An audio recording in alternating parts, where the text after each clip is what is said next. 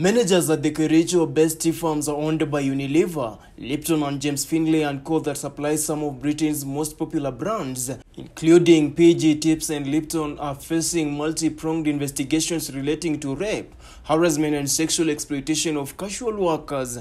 The expose by BBC Africa dubbed Sex for Work, the true cost of our tea, in which two female casual laborers claimed to have been forced to sleep with high-ranking officials at the said companies in order to be absorbed into their respective workforces, has caused uproar within government agencies and human rights lobby groups both locally and internationally. The Director of Public Prosecution DPP Nurdin Haji has since ordered the National Police Service to commence investigations into alleged cases of rape and sexual assault at a consumer goods company Unilever and tea manufacturer James Finlay, Kenya. The DPP said the allegations are contrary to Section 4, 5, 6, 23(1) and 26 of Sexual Offences Act, as well as Section 6(1) of the Kenyan Employment Act. Besides the police, the Ministry of Labour and Social Protection and Parliament have launched parallel probes.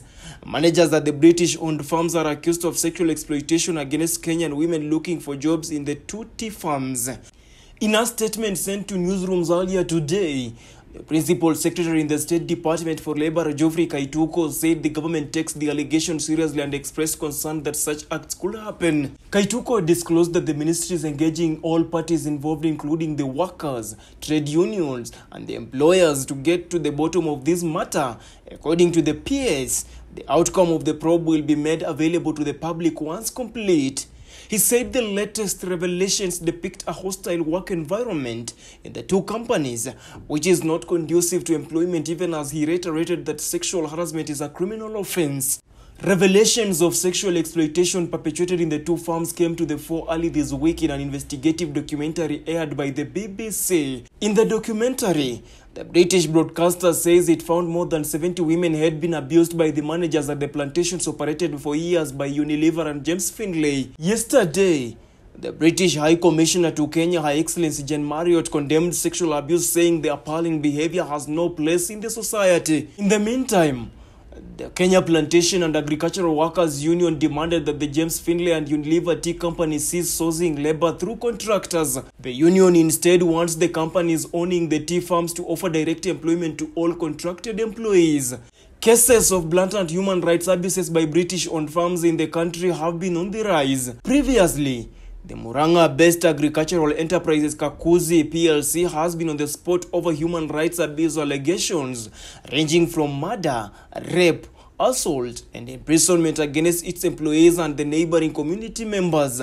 Law firm Leyday said that 79 Kenyans had launched a legal claim in the High Court in London against Camellia for alleged human rights abuses by security guards employed by Kakuzi, its Kenyan subsidiary.